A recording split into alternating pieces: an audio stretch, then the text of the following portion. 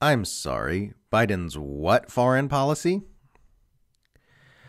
The New York Times, which consistently supports every American war, has published an op-ed by a neoconservative think tanker titled Biden's Cautious Foreign Policy Imperils Us.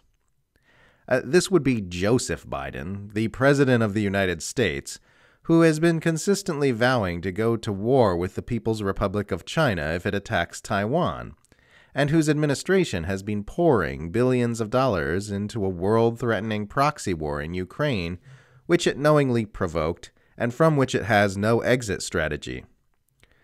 With this administration's acceleration toward global conflict on two different fronts, one could easily argue that Biden actually has the least cautious foreign policy of any president in history.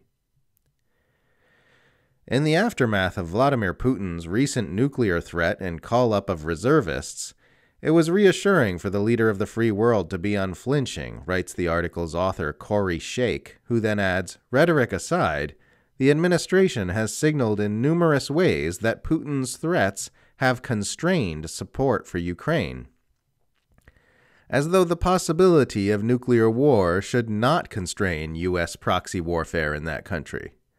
As though the crazy thing is not the U.S. government's insane nuclear brinkmanship with Russia, but its reluctance to go further.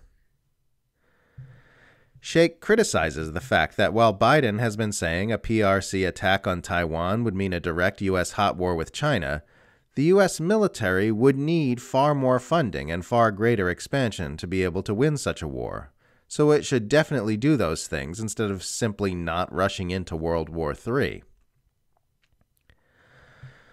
But worse are the real gaps in capability that call into question whether the United States could indeed defend Taiwan, Sheikh writes. The ships, troop numbers, planes, and missile defenses in the Pacific are a poor match for China's capability.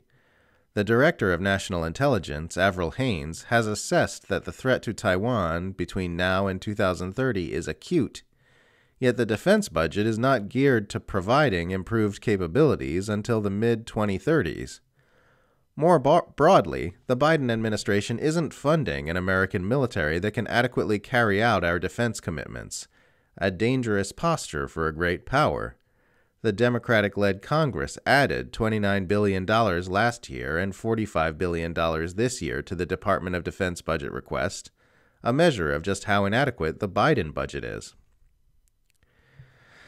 As Sheikh discusses the urgent need to explode the U.S. military budget in order to defend Taiwan, the New York Times neglects to inform us that Sheikh's employer, the American Enterprise Institute, AEI, has been caught accepting a small fortune from Taiwan's de facto embassy while churning out materials urging the U.S. government to go to greater lengths to arm Taiwan.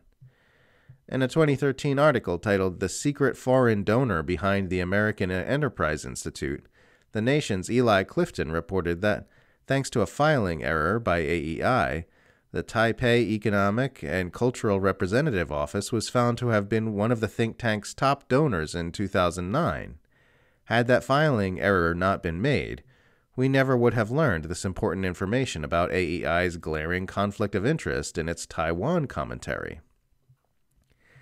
AEI is one of the most prominent neoconservative think tanks in the United States, with extensive ties to Bush-era neocons like John Bolton, Paul Wolfowitz, and the Kristol and Kagan families, and has played a very active role in pushing for war and militarism in U.S. foreign policy.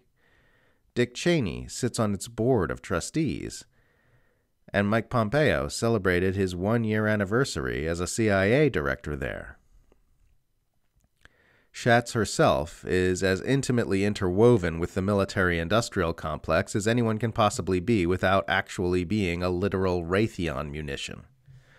Her resume is a perfect illustration of the life of a revolving-door swamp creature, from a stint at the Pentagon to the university circuit to the National Security Council to the U.S. Military Academy to the State Department to the McCain-Palin presidential campaign to the Hoover Institution to the International Institute for Strategic Studies, to her current gig as Director of Foreign and Defense Policy Studies at AEI. Her entire career is the story of a woman doing everything she can to help get more people killed in military mass slaughter, and being rewarded with wealth and prestige for doing so. And now here she is, being granted space in the New York Times, a news media outlet of unrivaled influence, where enemies of U.S. militarism and imperialism are consistently denied a platform, to tell us all that the Biden administration is endangering us not with its insanely reckless hawkishness, but by being too cautious. One of the craziest things happening in the world today is the way Westerners are being trained to freak out all the time about Russian propaganda, which barely exists in the West, even as we are hammered every day with extreme aggression by the immensely influential propaganda of the U.S. centralized empire. You know you are living in a profoundly sick society when the world's most influential newspaper runs propaganda for World War III, while voices pushing for truth, transparency, and peace are marginalized, silenced, shunned, and imprisoned.